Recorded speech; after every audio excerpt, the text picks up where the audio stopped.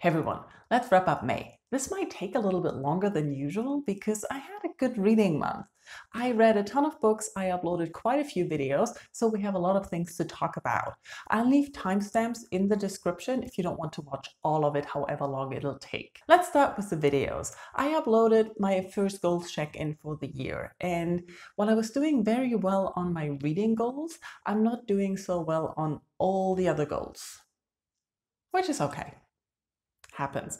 And I hope you're doing okay with your goals still and are happy with what you're achieving right now. After that, I uploaded the BookTube oldie hack. And I really enjoyed doing that, looking back at all the 9 years I've been doing this so far. But I also enjoyed reading your comments of the people especially who only watch and don't make videos, so you don't get to answer those tags. And I loved reading your responses there. Thank you very much for sharing and sticking with me for so many years. Then we also had 2 discussions this month. We talked about the advantages or the benefits of going into books blind. And I really enjoyed your comments there, especially how many of you said that you used to do that as a child a lot more often than today. And also how you do that more for favorite authors. And that is so true, that if I really like an author, I don't check what the story is about. If there's a new book or I see a book by that author, I'll just pick it up. And the benefit of that is if the book isn't as great as the rest of the books I read by them, it doesn't really matter because I'll still continue reading the author. So that was a fun discussion. Then we also talked about reading short books under 200 pages, because the reason I read so much this month is because I binged a lot of short books. And I have some thoughts about that. And I really enjoyed your comments, especially pointing out that short books sometimes can help you get out of a reading slump. I hadn't really thought about that, but that's so true. A short book can be less daunting to start when you're in a slump. And even if you don't like it, or you feel like it takes forever, it's still a short book that is not the same forever as a 400, 600, 1,000 page book. Loved the discussions and comment there. Thank you all so much. Also, thank you as usual for enjoying my letter to May. It was a bike ride. I hope you didn't feel attacked by all the trees rushing at you. Thank you so much for enjoying that series. And that already leads us to all the books I read. Let's start with the order I read them this month for a change, because the only physical book I read was a reread, and it's the second book in the Bartimaeus trilogy. It's a rather bigger book. I really enjoy this series. I enjoy the writing style. I thought a little bit that I had remembered Nathaniel more likable. In this part, the second book, I really thought he was an annoying teenager. But he is a teenager at that time, and he's trying to gain more power and influence. So I don't know, probably fitting. I still enjoy Bartimaeus best in the series. His commentary, his wittiness, his cheekiness, I enjoy that so much. The series is basically a fantasy series set in London where magicians rule and they summon demons to do their bidding and basically the magic. I listened to Doughnut Economics on audio because Mel kept recommending it as a way of understanding the economics and also why we need UBI. And that's the Universal Basic Income. And while I did enjoy the book, I don't know how to talk about this. It's a nonfiction book about economics and a lot about the history of economics that shows how we got to where we are now, and it makes suggestions for how to get out of this situation. And while I thought it was very informative, sometimes it went a little bit over my head and lost me, but most of the time I could follow it. I'm not an economist, and I have trouble understanding economy and economics as something that is real. For me, it's all made up, arbitrary, and really problematic. But that's because probably I don't understand some parts of it and others I don't like. I did enjoy reading the book because it gave me some historical understanding of what happened, why we do have economics. And so for that, I think it's a good book. But I don't think it will help in that things change. I'm very pessimistic in that part. For the next book, I actually put up a video review. That's the only video review I put up this month, and that's Defy or Defend by Gail Carriger. It's one of her short novellas that's a companion novel to the Finishing School series, where she writes about the characters years after they finished the school. And this is a special book because you can read it as a standalone without spoiling any of the other books, any of the series. You don't need to have read the finishing school to even understand what is going on. Defy or Defend follows Dimity, who's a spy, and she is sent into a vampire hive to fix them because the queen has locked herself into the basement and is rather depressed, and everyone is depressed now, and it's very dangerous if vampire hives get depressed. So Dimity has to go in and fix them and make them happy again. That's a bad summary, but sort of like that. Dimity doesn't go alone. She always has someone there to be her safety, to watch out for her, and that's Sir Crispin. And Sir Crispin and Dimity have worked together in the past. They always pretend that there is nothing between them, but they like each other. And I really enjoyed how this worked out in this book. To go into the vampire hive, they have to pretend to be married and share a room, and this leads them to have discussions about why they never actually got together in the past, how they behaved in the past. There are power struggles, or not really struggles, but the power dynamics are mentioned and the problems that occur from that, and also what they want for the future, how they can get along together, and how they deal with that. And I loved that. The Vampire Hive is new characters we haven't met before, and they're so endearing. There's also a trans vampire character, and I loved him. It was so well done how he gets to explore himself and be herself, and I loved that. I can only recommend this if you ever wanted to try Gail Carriger, but you didn't want to get stuck in 5-book, 6-book, or whatever 20-something books of her Parasol Protectorate universe. But this is a good thing to start. Then I picked up The Dark Days Pact, which is the second in the Lady Helen series. I read the first ages ago, and I had the second book on my Kindle for some reason. I think it was on a sale, and I was motivated to read the second. And so I thought, why not read it now to reduce your TBR, finish all those books? It wasn't a good decision. This book continues where the first left off, and I had forgotten about the dragging parts, which I didn't mind as much, but I also had forgotten about the emotional manipulation by the author. There's a lot where you feel your heartstrings being torn together and expanded, and it's just painful to see what happens. And I currently couldn't handle that. I looked up spoiler review, and a lot of people said that it made their hearts ache to read the book. So it's not the book's fault if you enjoy this kind of emotional turmoil and stress. It's a great book. I know a lot of people who really like it, but for me in this situation, I couldn't handle it, so I DNF'd it.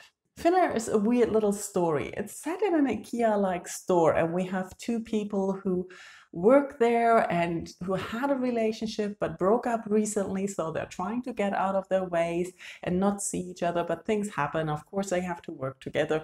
And unfortunately, on that day, someone gets lost in one of the wormholes that apparently pop up in that store.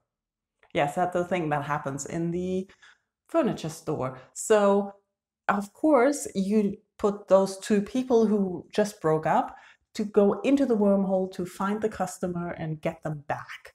And it is a fun idea. I really enjoyed that. I also enjoyed how they went through different worlds trying to get the character back and what they had to do after they found her. And that was a very, very clever and cool idea. I struggled a little bit with the characters. It was all told first person. So we have the narrator who suffered from anxiety and depression and was really struggling dealing with the breakup, even though I think she was the main instigator in the breakup. But we learn a lot about how she felt in the relationship and the way she looked at the other person. And it was sometimes exhausting and sometimes very self-centered, but that can be normal. So, but the partner in that was a chaotic trans person who had a lot of issues themselves, and we didn't really get to hear their side. We only heard the interpretation, and that was a little bit off at points where I thought, I want to hear what the other person thinks, how the other person saw the relationship. But I really liked how they dealt with the situation and also with their breakup in those different worlds chasing that customer. So overall, I think it's a good story, a little bit exhausting. I think this was the debut novella of the author, so there is definitely potential there for interesting characters and stories. So might look out for that. Then I listened to the last book in the Interdependency series, The Last Emperor, and I liked it for how it ended. I liked how the story was wrapped up and how the audiobook was done and all of that.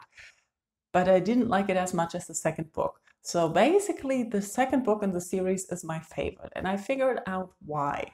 The third book is all over the place again, due to the story being all over the interdependency.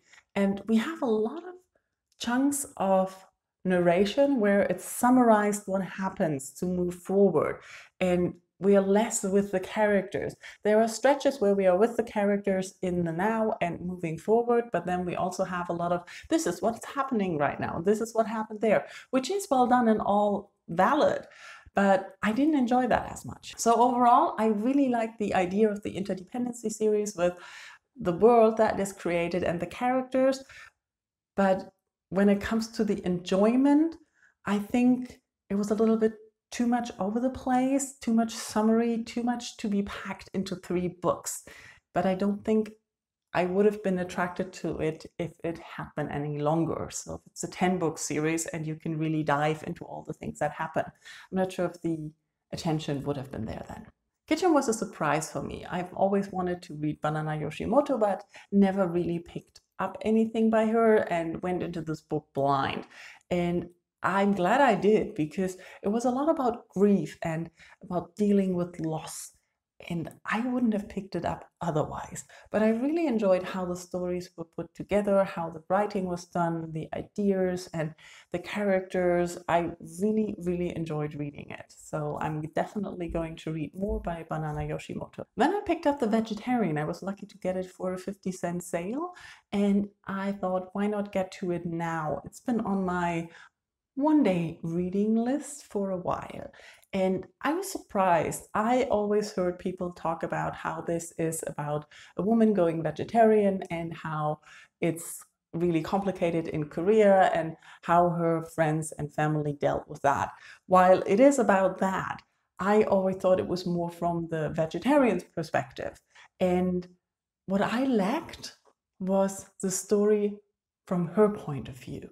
So in the first part, we find out and meet this character who goes vegetarian, but we see it from her husband's point of view and how he deals with that and how the family deals with that.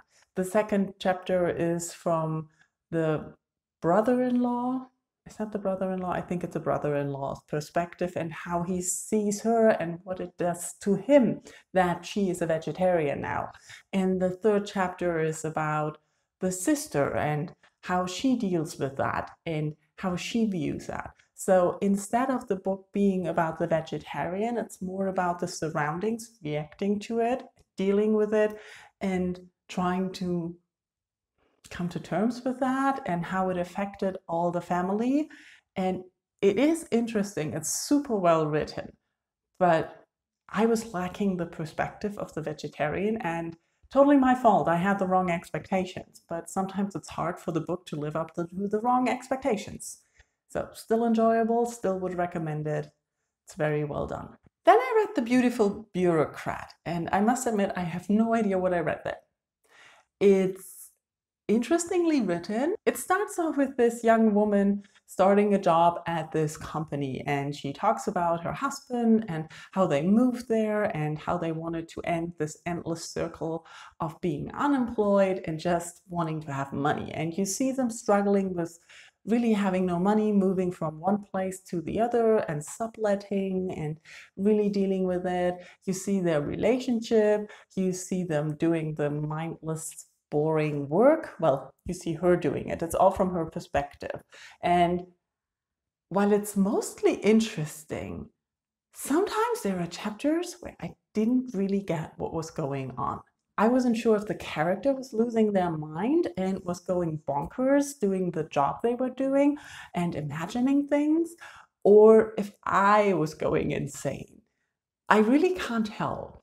And the end of the book, I didn't understand at all.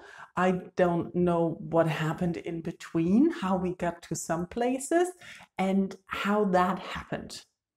I really don't get it. If you have read the book, liked the book, understood the weird writing in between, tell me in comments. I'm usually a fan of weird writing, but I didn't get it. Might have been my state of mind this month, but I didn't get it. Then I listened to Treasure Island as a full cast audiobook from the Audible originals, and I knew the story beforehand. Does anyone not know the story of Treasure Island in one form or the other? Anyways, so I had read Treasure Island years ago, and I thought this would be a nice thing and full cast audiobook, and it was in the beginning. But as soon as we got to the island, things got confusing because there were too many voices that sounded similar and alike, and I couldn't keep them apart. That was kind of weird. So, Treasure Island, definitely read it if you haven't read it. Maybe not choose this audiobook production. Okay, 3 more to go. I read The Perilous Life by Jade, and this was a fun read. It was in diary style, so we got everything from Jade's perspective, how she's in the 1920s in London and trying to improve her writing. That's why she starts the diary. And she also reads and critiques, and she wrote this, well, really tearing down criticism of a very successful author and his latest book. And so that's how she met the author and got connected to the theme of the writer and involved with the writer and everything there. And I really enjoyed this, seeing her history and her playing a part in that, and how her finding herself a little bit and knowing and learning more about herself. It was fun to read. It was also, I liked her tone. For the 1920s and a young Asian girl in London, it was a very witty tone to the novel or to the diary entries and how she dealt with everything that came her way. Love that. I can highly recommend it. Then I read Ghachar. Ghachar? I don't really know how to pronounce that, and apparently no one knows because it's a made-up word. And this was an interesting, weird kind of short novella, because it was from the perspective of a young man who talked about his family and how they came from rags to riches, how they grew up in, oh, I forgot where it was, somewhere in India, and how they lived in the poor parts, and then things changed, and how they came into money, and how the roles in the family were set, how the making money affected their family, and also their lives. And I really enjoyed the look at that and also his thoughts, but you can always tell that it's his interpretation. His point of view is not precise, concise, and definitely not objective. And the more you read about him and his life and his character, you know how to interpret the other characters. And I kind of wish there was a different ending because it's very abrupt. It's more short story style. The ending ends and you don't know what's going to happen and how the ending really is. And I wanted to know more, which is a good thing, I guess. The last of the books I read this month were on audio, and they were a series. If you follow me on Twitter, you probably have an idea what I'm talking about. It's the Murderbot Diaries. In May, the 5th book in the series, the first full-length novel, Network Effect, came out. And I listened to it. I loved it. It was a 12-hour audiobook. I listened to it twice in 4 days because I really, really enjoyed it so much. I didn't expect the author to be able to pull it off, that it's as addictive, captivating, and gripping as a short novellas, but she definitely did. So if you don't know what the Murderbot Diaries are, it's a book series that follows a security unit who's a human bot construct who's assigned or rented out to people to protect them by his company. This specific security unit hacked their governor module. That means the thing that controls them and punishes them if they don't follow orders. So it's sort of a free agent, but with the first book, All Systems Red, you find out that he's still doing his job. He still gets rented out by the company, fulfills his normal assignments, and really does what it's told with a little bit more freedom and knowledge about what it does. In the first book, definitely you find out that the character calls himself Murderbot, and that there was a mass murder in his past, which was its motivation to hack its scavenger module, and that they love entertainment. They love shows, they love watching in media, and it calms them down because they're also socially awkward, and it helps them deal with the side effect of being a human construct, that is anxiety and depression. So in the first book, we get to know a set of characters and also Murderbot, but we also find out that the character doesn't really know what it wants. Throughout the books, we get to know the character more. We get to know the friends, its interactions with humans, and also how it finds out more and more what it wants. And in Network Effect, we see that happening and interacting more and more again. We meet a character from the second novel, Artificial Condition, again, and how it affects Murderbot and how it affects its future. And I loved reading about this. And my battery is flashing, so let's wrap this up. If you haven't started the Murderbot Diaries yet, you should definitely do that. I highly recommend the audiobooks because I can't read as fast as I want to, and with the audiobooks I can listen to one book in one session, which is basically what I did. I listened to Network Effect twice when it came out, and then I ended the months with All Systems Red, Artificial Condition, Rogue Protocol, Exit Strategy, and Network Effect again. So a lot of rereading, a lot of spending time with Murderbot and the characters, and I loved it. Tell me in comments what you have read in May. How was your May? How are you doing? Are you safe? Are you still reading? Can you read? What are you reading? Tell me, how are you doing? Thank you all for watching. Bye-bye. Before the battery ended.